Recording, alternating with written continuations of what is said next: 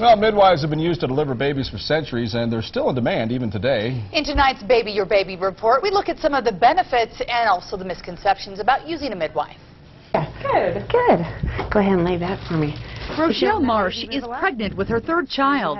At 33 weeks, she's checking in with her midwife regularly to make sure the birth goes smoothly. I feel like there's more of a personal connection that you get with a midwife. You know, you get to know them better. Rochelle says she's comfortable using a midwife. She used a midwife to deliver her other two children, both born naturally. The thought of an epidural creeps me out. So, and I didn't like the idea of not being in control and not being able to experience what's going on in my body. We want to be the person that's there with them, helping them through labor. Vicki O'Neill is a certified nurse midwife at Altaview Hospital.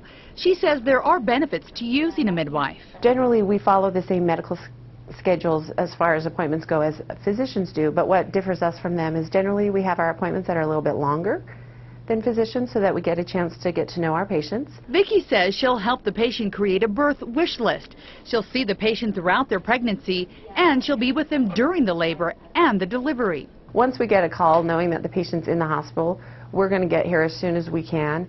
Midwives have been around for centuries, but there are still some misconceptions. They've heard things in the community that, that we only do home births or we don't allow them to have epidurals.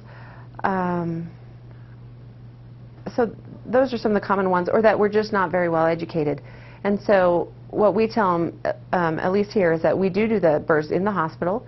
We do allow them to do any sort of birth they want. Always nice to have options, and if a problem does surface, a doctor will be there and called in to help.